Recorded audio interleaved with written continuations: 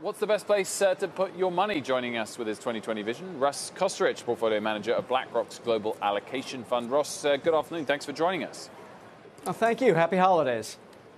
Likewise, before we dive into the particular picks of where to put your money, what is your outlook for the economy next year?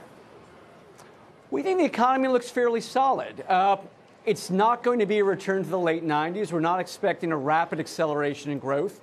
We do think that between the strength of the U.S. consumer, which we saw more evidence of that today, again, in the GDP numbers, and the pivot by the world central banks earlier in the year, the basic underpinnings of the global economy look relatively stable, and it should be a year of decent, maybe uninspiring, but decent growth for the global economy.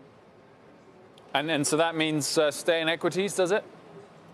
It does mean stay in equities. I think the real question for 2020 comes down to when are those gains likely to occur and what types of equities are going to do best.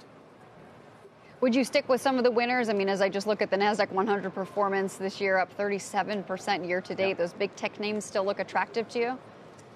I think for the most part they do. Not all parts of tech, but we're still in an environment where there are segments of the economy, and I would name technology, communications, healthcare, parts of the consumer discretionary space that are benefiting from very powerful secular tailwinds. This is where we see cash flow generation, we see profitability, we see sustainability and earnings growth.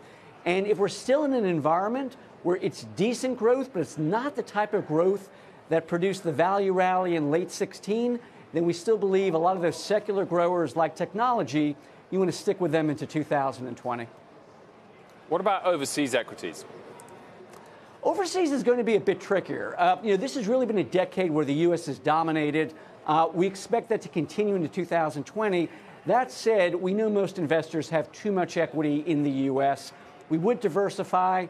Outside of the country, we see some of the best opportunities in Asia, particularly in emerging markets. One of the places we've been overweight in the global allocation portfolio has been China. It's been a bit of a rough ride, but you've seen some tremendous performance out of the more domestically oriented companies, particularly in areas like internet commerce, which is just taking off in Asia. So speaking of domestic versus international, if you look at your expectations for the dollar, how would that play into your theory for 2020 and what makes sense here? So the dollar is always critical. The first thing to think about with the dollar is the dollar does affect financial conditions. It does affect liquidity. If we had a much stronger dollar, I think that would be a bit of a headwind for U.S. equities, but that's not our base case for 2020. And part of the reason for that is we think the Fed is on hold. We also think that some of the softness we've seen in Europe is probably past us, a little bit of a better growth environment, which means a flat to a weaker dollar, and that should again support some of those emerging markets that we spoke about a moment ago.